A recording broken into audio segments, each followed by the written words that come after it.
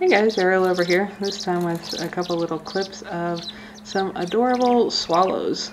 These are pretty common birds around a whole lot of the globe, but I think they're pretty amazing to watch. This is, I believe, a male who is vigorously trying to tell the rest of the swallow world that the little hole neatly made by a woodpecker in the tree behind him is going to be his nest and not anybody else's. You can see he keeps looking at the sky there as other swallows are flitting by. Thinking that they might like that nest site instead.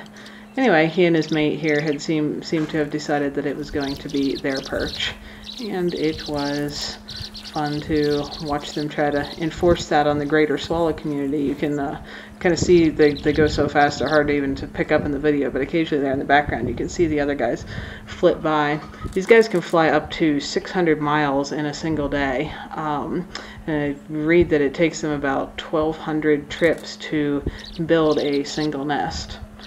Anyway, some pretty adorable, cheerful little birdies that are fun to watch.